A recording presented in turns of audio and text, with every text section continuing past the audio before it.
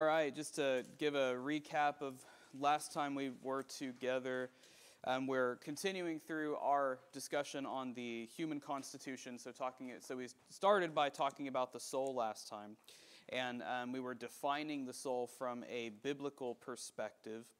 And so we rather briefly discussed its historical development through church history, and then talked about how the Greeks were the first in the West to really formulate a comprehensive definition of it.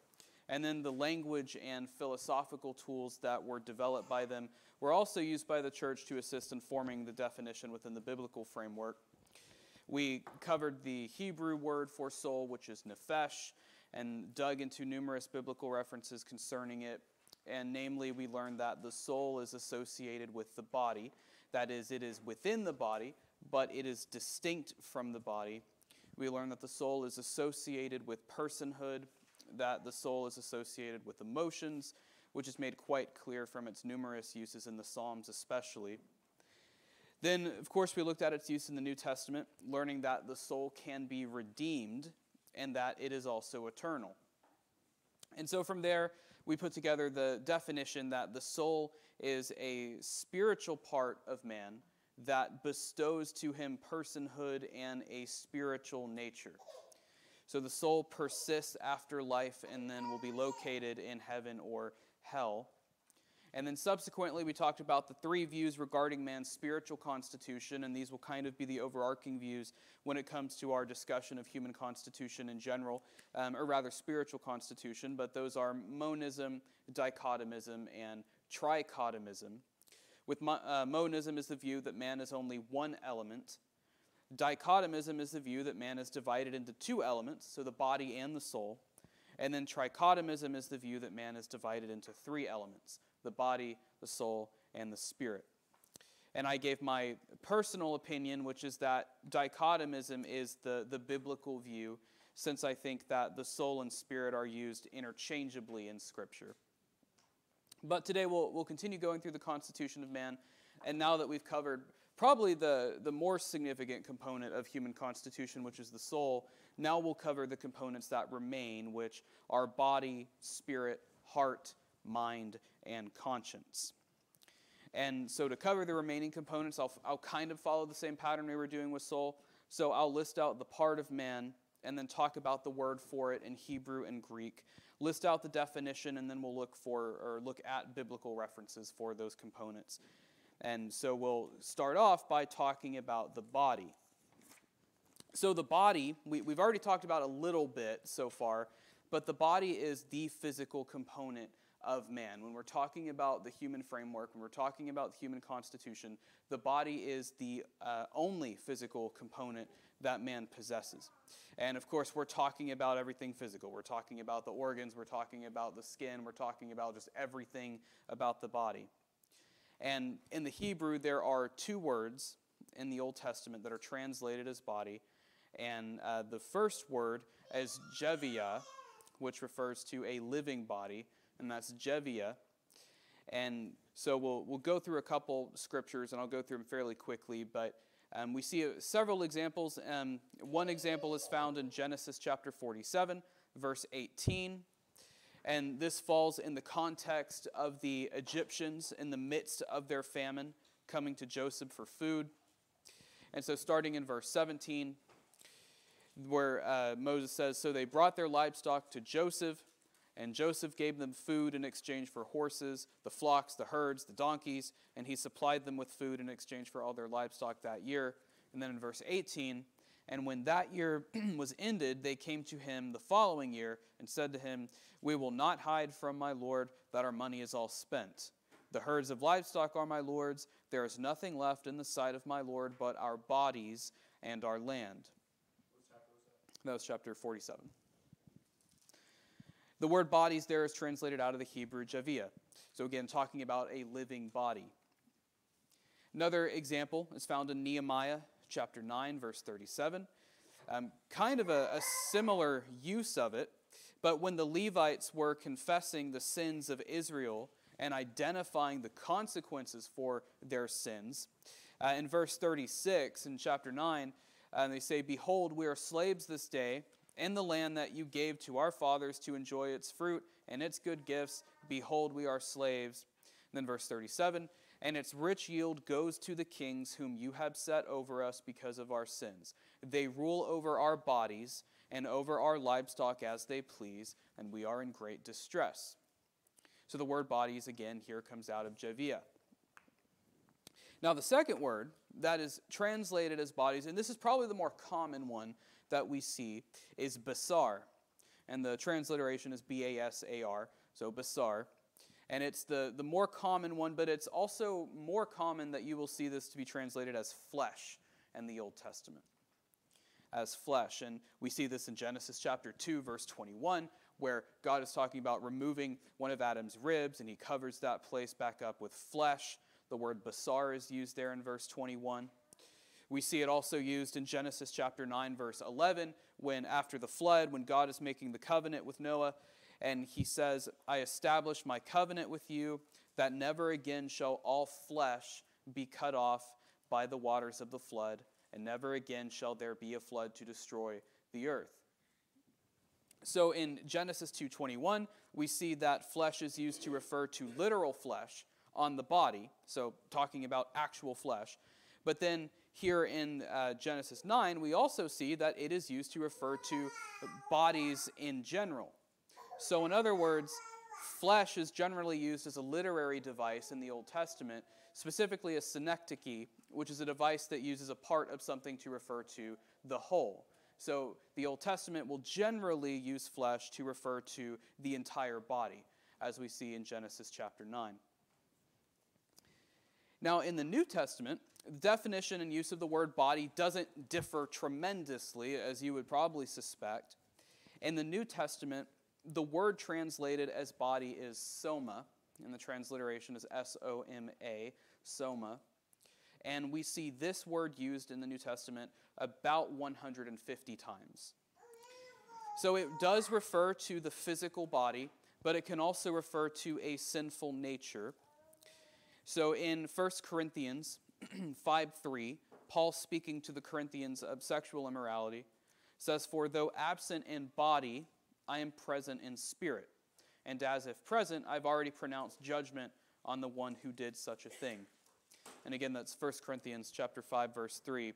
And so you notice the contrast here between body and spirit and in the same verse. So the word body is translated out of soma, and the word spirit here is translated out of pneuma.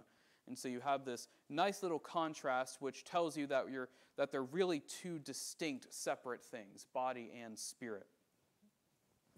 But we also see soma in Hebrews chapter 10, verse 10, when, speaking of the body of Christ, when the writer says, And by that will we have been sanctified through the offering of the body of Jesus Christ once for all.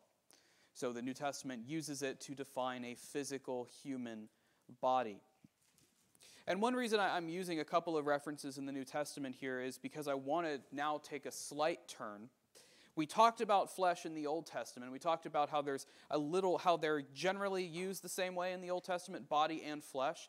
But in the New Testament, we see a slight variation from how flesh is used in the Old Testament. So in the New Testament, you can't really mix them. While you can use flesh and body almost interchangeably in the Old Testament and be relatively okay, the New Testament adds an interesting use of the word flesh that we don't see near as often, if at all, in the Old Testament. And so it establishes a distinction between flesh and body, at least in terms of categories. We do see it normally, but the word for flesh that the New Testament uses is sarx, S-A-R-X. So it's not the same as the word used for body. And we do see sarx used to describe the flesh of animals and to describe the physical flesh of people. So it is used in an entirely physical sense at times, just like the word flesh in the Old Testament. But unlike the Old Testament, we do see some spiritual aspects of flesh indicated in the New Testament as well. So one notable example is John 6:52. We see sarx used when Jesus says, Unless you eat the flesh of the Son of Man and drink his blood, you have no life in you. So we see a spiritual component added to flesh. But sarx is also used to describe the sexual union of husband and wife. In Matthew 19:6, when Jesus says, "So they are no longer two, but one flesh." And the word sarx is what is translated into flesh here. And so husband and wife are one, though mysteriously they are one in a spiritual sense. So there's a spiritual aspect associated with flesh in the New Testament, and in a positive way. As in the New Testament says that this is a positive way, or spiritual aspect of flesh in a positive direction. But in the same vein, we see sarx used in the spiritual sense, but also in a negative way. We see sarx used to indicate sinful motives and sinful desires, or even a sinful nature. So you have a physical body, according to the New Testament. So there is still the use of soma. You have that physical aspect to you. You have a physical body, you have physical flesh, but there are some spiritual functions that are somehow associated with the body and the flesh. And there is some type of interaction taking place between the physical and the spiritual. And how then is this sense of flesh related to the body? And then to the whole of man in general? Fortunately, there is no shortage of passages to look at to attempt to answer this question, but probably one of the best texts to look at this contrast is Romans chapter 8, verses 11 through 13, which, if you'll turn there, Romans chapter 8, verses 11 through 13, because this passage uses both soma and sarx. And it uses them a couple of times here.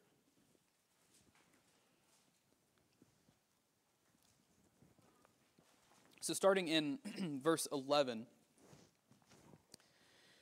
Paul says, "If the spirit of him who raised Jesus from the dead dwells in you, he who raised Christ Jesus from the dead will also give life to your mortal bodies through his Spirit who dwells in you. So then, brothers, we are debtors, not to the flesh, to live according to the flesh. For if you live according to the flesh, you will die. But if by the Spirit you put to death the deeds of the body, you will live." Now, I'm reading from the ESV, and if you're using this version, then each time you see the word body, it is translated from soma, and each time you see the word flesh, it is translated from sarx. Now, if we start in verse 11, we can look at the use of the word bodies and know that what is being referenced here is a physical body. This is indicated by the adjective mortal, because what is spiritual is not mortal, what is spiritual is immortal. So therefore, Paul is at first here referencing a physical body. And interestingly, though, it's not something physical we're told the mortal body obtains, but actually it's said to obtain something spiritual. And by the Holy Spirit, the physical body obtains spiritual life.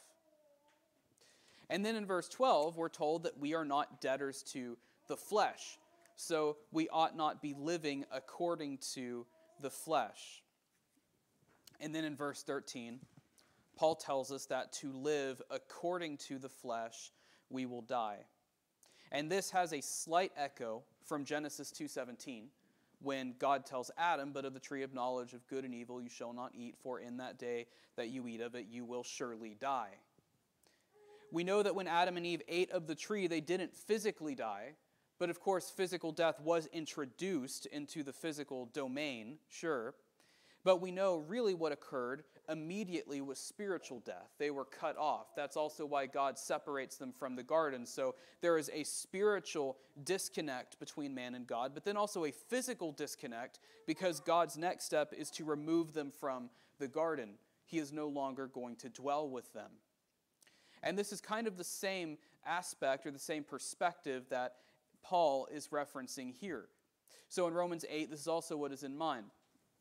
That if we live according to the flesh, we will die spiritually. But if we put to death the deeds of the body, we will live spiritually. Thus our sinful nature is manifested by our deeds and actions, but more than that, based on verse 12, it seems that sinful temptations and desires also are mixed with the physical body somehow, since we're told not to live according to the flesh. indicating that the flesh is providing some kind of temptation that we ought not live by. And it's also interesting that Paul specifically says, or he doesn't say, don't live according to the devil. Don't live according to sin. As if they are two separate entities, but he's not saying that here. He's saying don't live according to the flesh. Don't live according to the world, or don't live according to the devil. The specific word that he uses here is don't live according to the flesh, sarx. So while we do have a sin nature, and while the devil does exist, and while the world does exist, and while our sin nature is redeemed through regeneration, and the old has gone and the new has come, there does seem to continue to be sinful temptation that the believer struggles with. And the source of that temptation is what the New Testament calls the flesh. And this is exactly why, as well, that we receive glorified bodies and why the glorified body is such a significant thing. Of course, the glorified bodies have immortality, but that's not the main reason. Because in Philippians 3:20-21, which is a phenomenal contrast to Romans 8, this passage we're reading here, but in Philippians 3:20-21, we're told, but our citizenship is in heaven, and from it we await a Savior, the Lord Jesus Christ, who will transform our lowly body to be like his glorious body, by the power that enables him to even subject all things to himself. So by the power that enables Christ to subject all things to himself, by that same power will he transform our lowly physical bodies into these glorified bodies. And so I would argue that if our flesh, if our physical bodies were not marred and were not stained by sin, then really there wouldn't be a need for a glorified body. The fact that we will get glorified bodies points to the reality that sinfulness is housed in our physical bodies somehow and somewhere, even for those who are regenerate. Because it's not just the unregenerate. The unregenerate will not get these glorified bodies in the sense that we do. The regenerate get them, but if the regenerate have no sin nature, if the regenerate have truly been redeemed, then what's the point in getting a glorified body? Well, the answer is because the physical body still is marred and stained with the effects of sin. Yes, sir. Are you going to touch on Romans 7, what Paul said? No. Oh. Yeah, there's a lot. There's a lot to talk about for sure. But just a few verses down from Romans 8, from this passage we're reading in Romans 8. So in Romans chapter 8, 22 through 23, just a few verses down from the passage we're reading, Paul says, "For we know that the whole creation has been groaning together in the pains of childbirth until now. And not only the creation, but we ourselves, who have the first fruits of the Spirit, groan inwardly as we wait eagerly for adoptions as sons, the redemption of our bodies." So there's a connection between the groaning of creation Yes. and the groaning of ourselves in these mortal bodies that still affect us in sin. Yep. Groaning, this yearning, this inward crying, this waiting for this glorification of our bodies, this redemption of our bodies. And so 22 and 23 are really this great epitome or climax of verses 11 through 13, because it's the great contrast. 11 through 13, Paul is saying not to live according to the flesh, but in 22 and 23, he's saying there is an end in sight. That you will be struggling with this. You will be, as a Christian, you will still be struggling with this temptation. You will still be warring within you against these temptations, but there is an end in sight. This battle will not be eternal. There is an end in sight. And so in verse 23, at the end, he says that we are eagerly awaiting for this redemption of our bodies. And that's significant, the redemption of our bodies. He specifically states that our bodies can be redeemed. He doesn't say the redemption of your souls, the redemption of spirit, the redemption of mind, the redemption of heart, the redemption of conscience, and so on. Instead, he says the redemption of our bodies. And again, the word soma is used here. So a physical body is what is in view.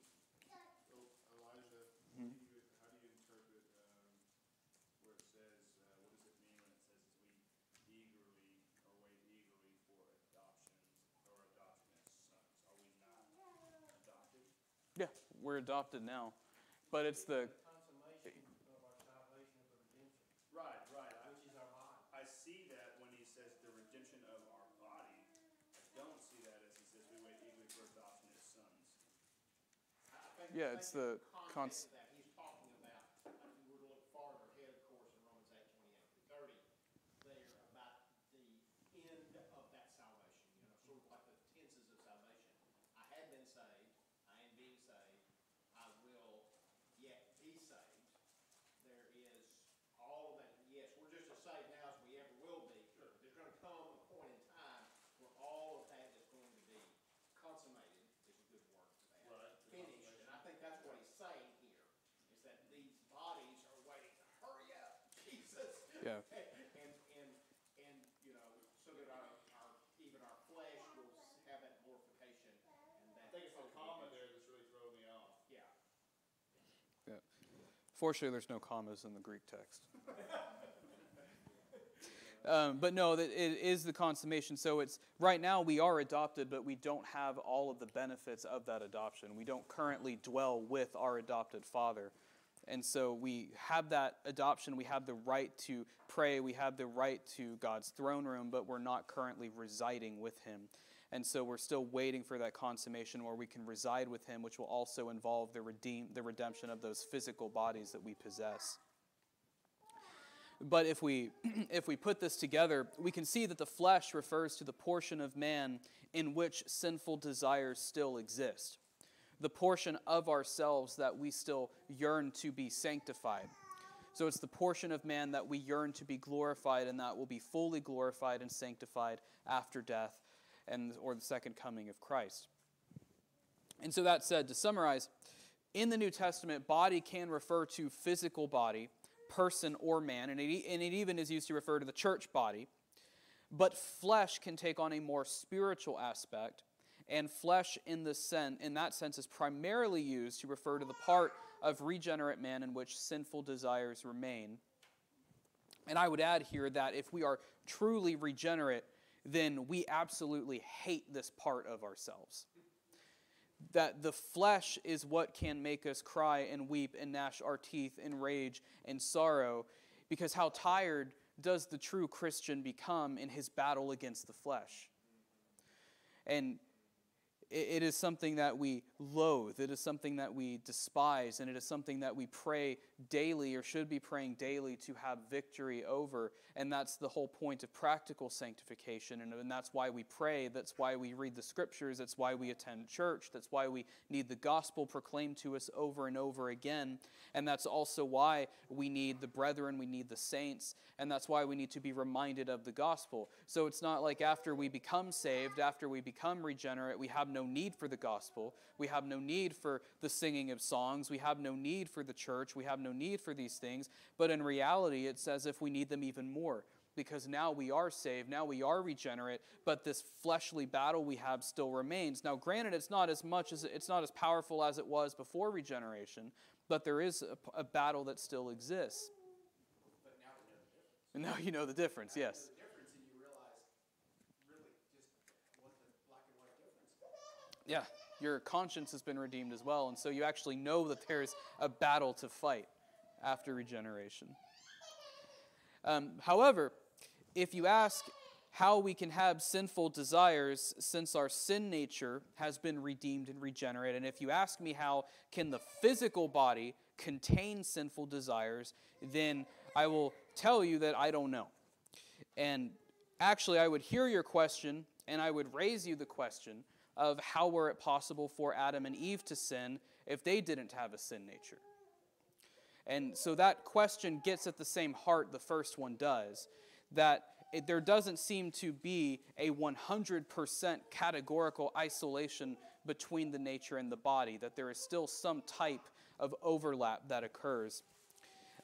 But be that as it may, this is another mystery that our Heavenly Father has seen fit not to reveal to us on this side of glory. But He has at least revealed that it is a reality nonetheless. And as Christians, we are not afraid of mysteries, for we have faith in our Heavenly Father, and we trust in His wisdom and power in bestowing to us what He sees fit for us to know.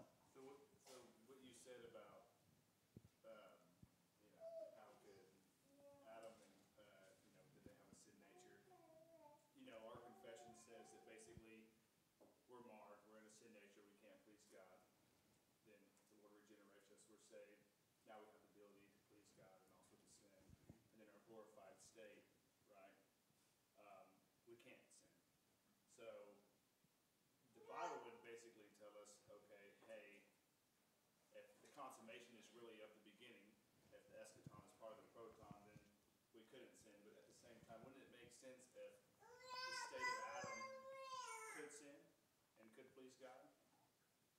Yeah, it It would could. make a lot more sense. Right. That's it. That was all I was going to say. No, I mean, I agree.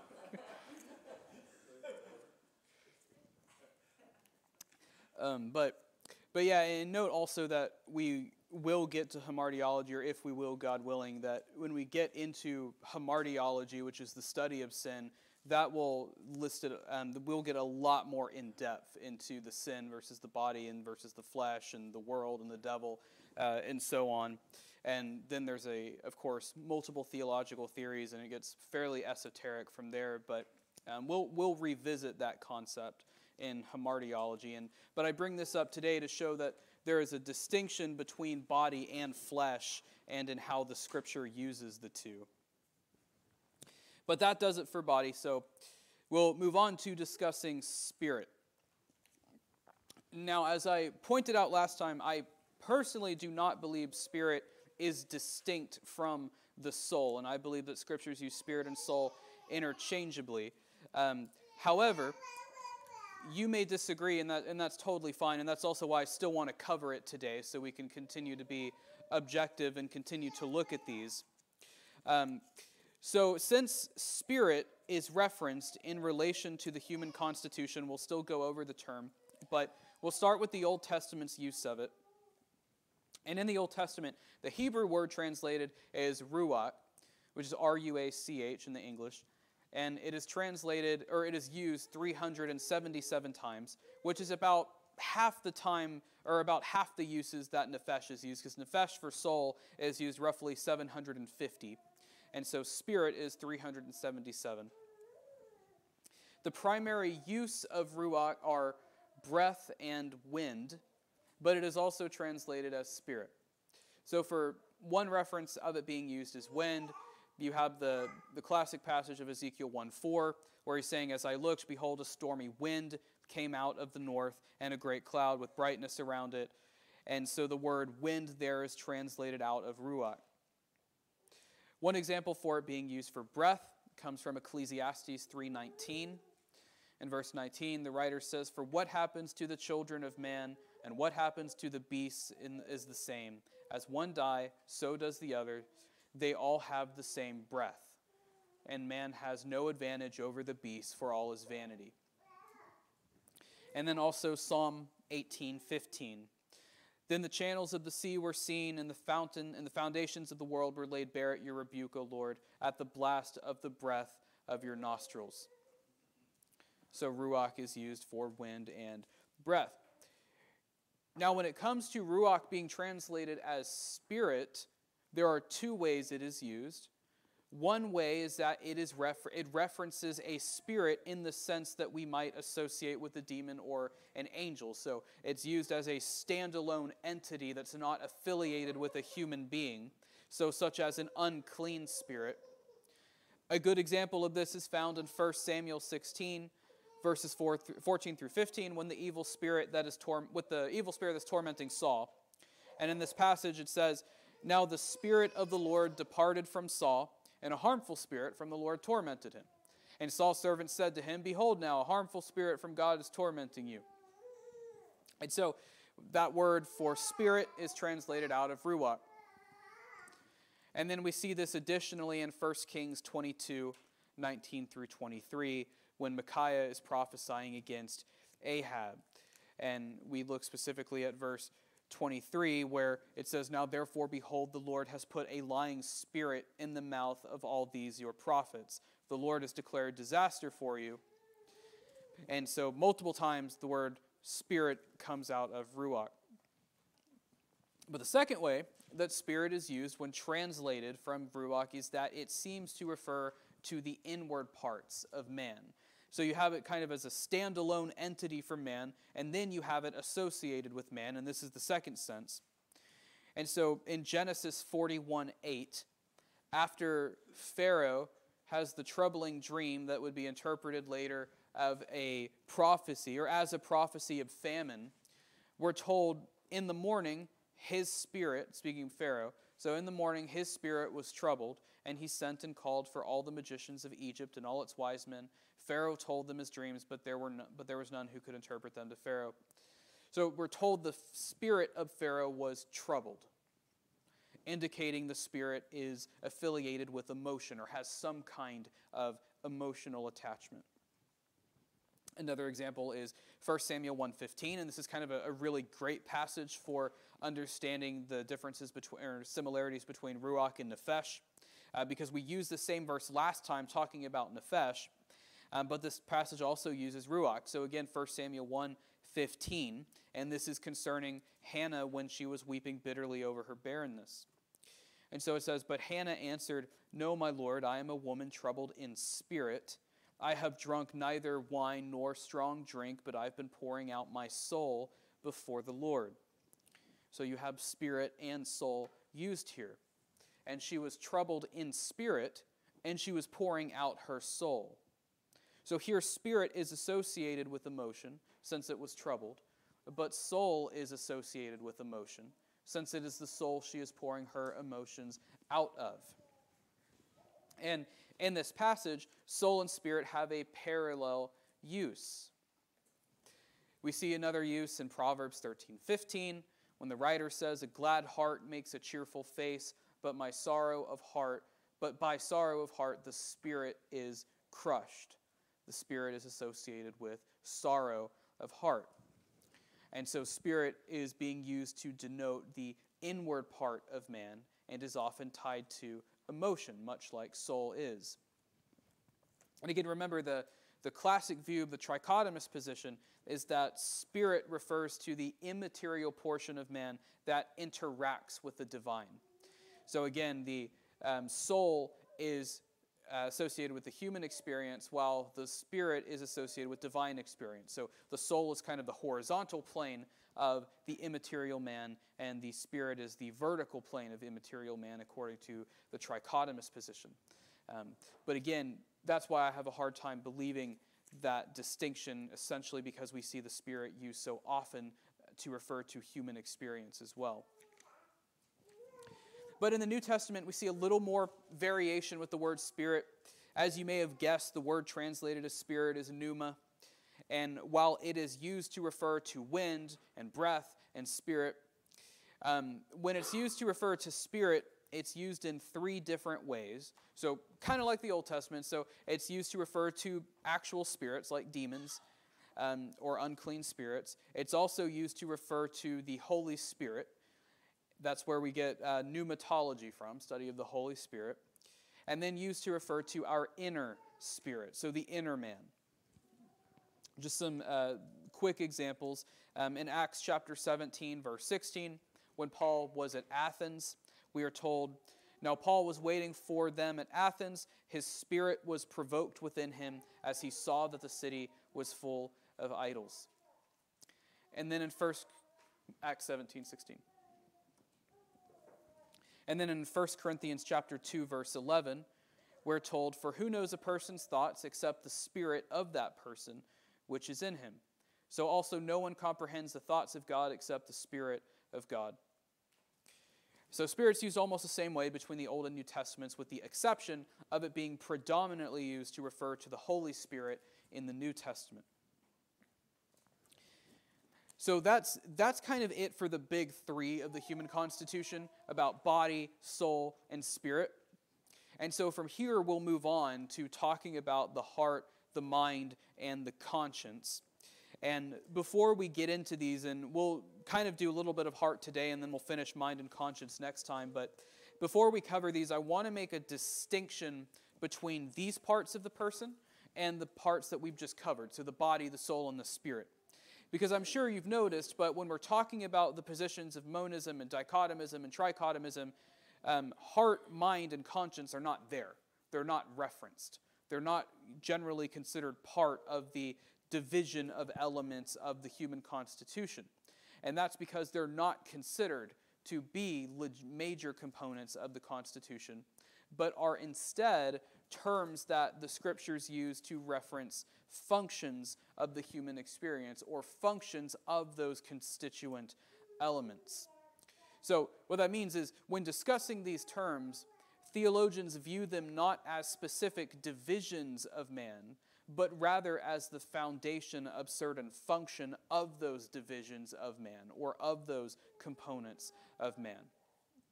So for example, the heart is the seat of the emotive and moral functions of the soul.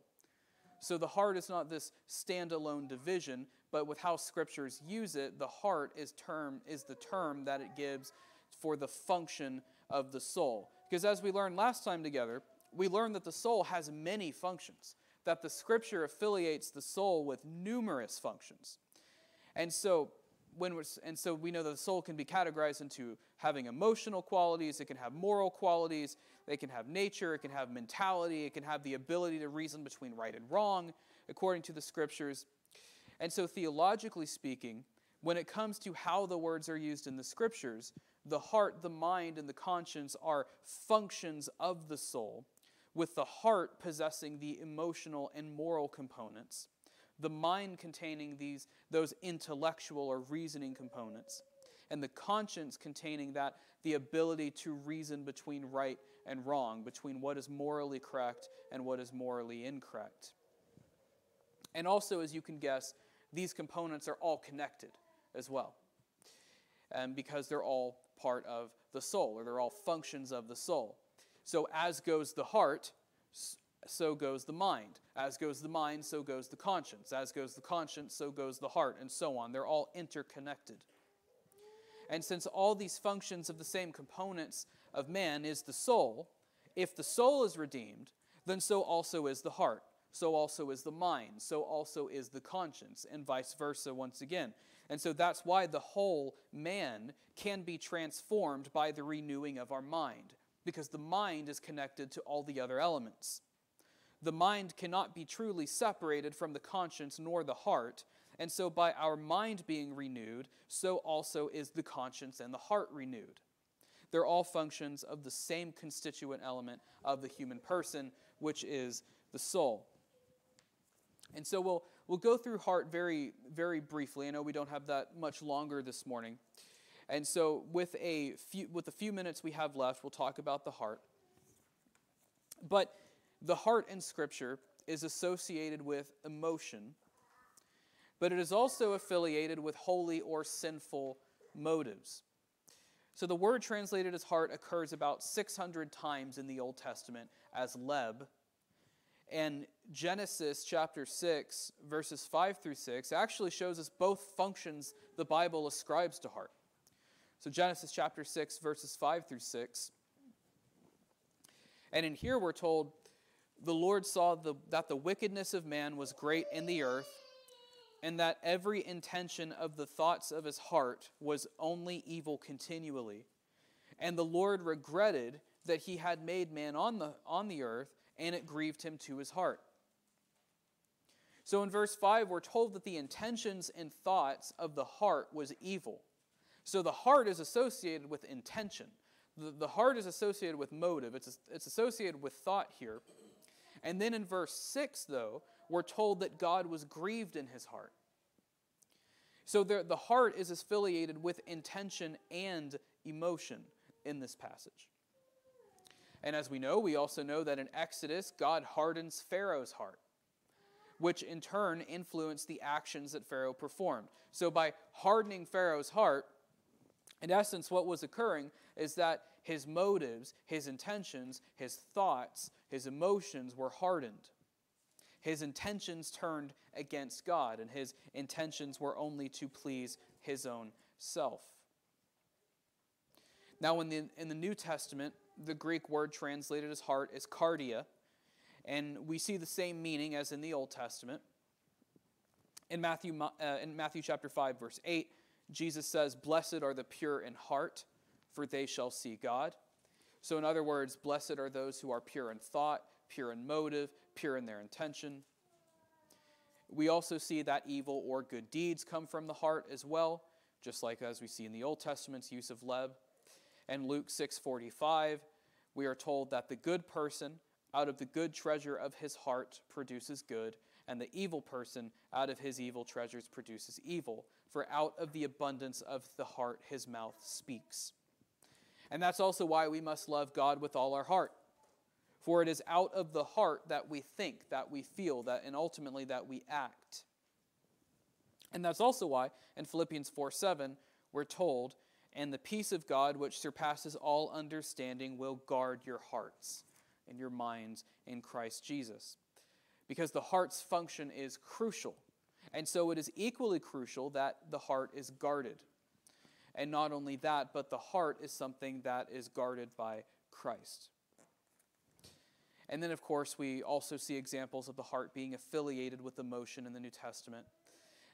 In John 16:22, when Jesus is speaking of his second coming, he tells the apostles, "So also you have sorrow now, but I will see you again, and your hearts will rejoice, and no one will take your joy away from you." And then when Paul was at Caesarea, the Christians heard the prophet Agabus. They heard what would happen to Paul if he went to Jerusalem, and so they begged Paul not to go. But in Acts 21:13, Paul responds to them and says, "What are you doing, weeping and breaking my heart? For I am ready not only to be in prison, but even to die in Jerusalem for the name of the Lord Jesus." So again, heart is affiliated with emotion. So between the Testaments, we see the same use for both of them, that heart has the functions of emotion and of morality. And so that's why the heart is that function of the soul. It is referred to in Scripture as the emotional and the moral component, or the emotional and functional, or the emotional and moral component of the soul, or the function. And so, again, while soul is associated more often with these attributes than the heart is also associated with them. And so logically it makes sense that the soul is the broader element of the human constitution in which these functions occur, but the heart specifically is what Scripture seems to assign these functions to. Therefore, this is why theologians view the heart as the emotional and moral function of the soul. But with that, we'll end it there for this morning, but that'll wrap up our discussion on the heart, and then the next Sunday we're together, we'll talk about the mind and the conscience. But I'll close us in prayer. Our Father in heaven, how we love your word, and how we dive into even things that may seem so esoteric, or maybe things that don't seem as significant or as important as other doctrines. But even as we dive in and look at these, we are still amazed at the depth and the breadth of your word, and how much is there, and how much there is to learn about ourselves in light of you, and in light of your perfections, and in light of your attributes, and how we can glean so much even from these seemingly small doctrines and seemingly small things that we can learn. And so, Father, we thank you for the depth of the Scriptures, and we thank you for the fact that you have revealed these things to us.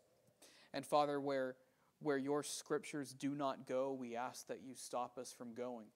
We ask that you help us to be satisfied only with what you have placed in your word, and you help us not go outside the bounds of Scripture and outside the text. And Father, sometimes when talking about these topics, when talking about these ideas, they can get a little esoteric, they can get a little deep, and sometimes it's tempting to formulate theories and think of things that your Scriptures don't actually say and don't lead us to go. And so, Father, as we continue to go through these studies, we ask that you help us be bound and confined to your Scripture and to your word alone. That way we don't go outside those boundaries of what you have seen fit to reveal to us. And so, Father, we thank you for your word and your guidance, and we thank you for your help as we go through these topics. But Father, we also ask that you bless the sermon this morning. We ask that you bless the rest of our time together. May you humble our hearts, and may you give us clarity of thought. May you speak to us to the power of your Holy Spirit through our pastor this morning. We ask that our worship be pleasing to you, and that our worship be done in obedience with what you have commanded, and how you have commanded us to worship you, and how you've commanded yourself to be worshiped by us. And we ask that you stir our affections for you, and you fill ourselves with joy as we remember, yes, we are sinners, but we remember that you have sent your Son to die for us and that we have redemption through your Son.